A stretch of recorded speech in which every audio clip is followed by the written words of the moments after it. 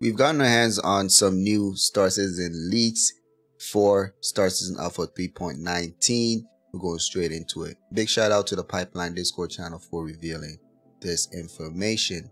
So initially I want to talk about the new ship that was found in the game files, pronounced as Phaseone or Phaseone. Not exactly sure if that's the actual pronunciation, but that's what I'm going with. And so the Phaseone, they think this may be a XIAN ship.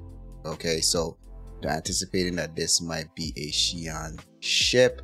Reason being is, if it is, it may be Gatak Phaseone. I think that might be the full name, the Gatak Phaseone. And it fits the current naming scheme when it comes to XIAN ships, right? So when you look at Raylan, you know, and then this one is Phaseone, right? The Raylan is the cargo hauler, right? So the reason why they're saying this is the fact that they think, or maybe they know, say SYU means fly, right? And then Ray, RAI for the Raylan, means carry. So carry for cargo, right? So that's why Raylan is called cargo. And then LEN means without issue. So Raylan means carry without issue.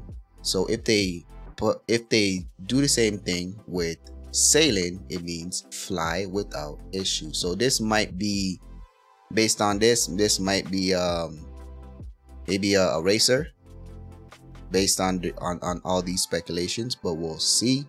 Before we move forward, I'd like the new people to know that we're doing a giveaway for the LTI Grey Cat STV for the month of April. All you got to do is subscribe and leave a comment in any video between the month of April. All right, let's move on to the rest of the video.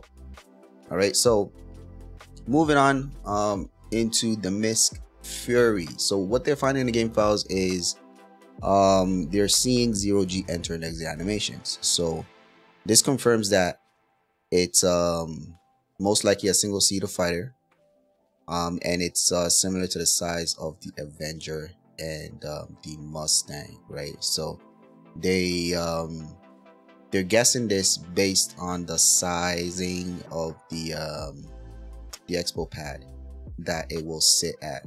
All right, so that's why they're anticipating that. So if you see an enter and exit, then you can assume that it's going to be a single seater fighter. Okay, so that's some interesting stuff. Some extra ones that I did find here is it says here that salvage contract mission ships have loot in them. So that's going to be interesting. We already know in 3.19 we are going to be able to attach and detach components that we find on ships, derelict ships, and things of that nature, right? So if you get a salvage contract, you're not only going to be scraping, but you're going to also be detaching and attaching components that you find. So that's going to be very intriguing for salvagers, man. It's going to be a lot of money to make out there. Additionally, they found a salvage contract for a battlefield that costs 150,000 AUEC. So the cost to get it, to get the site, is 150,000 AUEC. 150,000 AUEC. So imagine how much it's worth when you salvage everything and remove all the components from the ships. That's probably going to be worth millions, if I was to guess, right? All right, so you guys let me know your thoughts on this down below. I'll see you on the next video.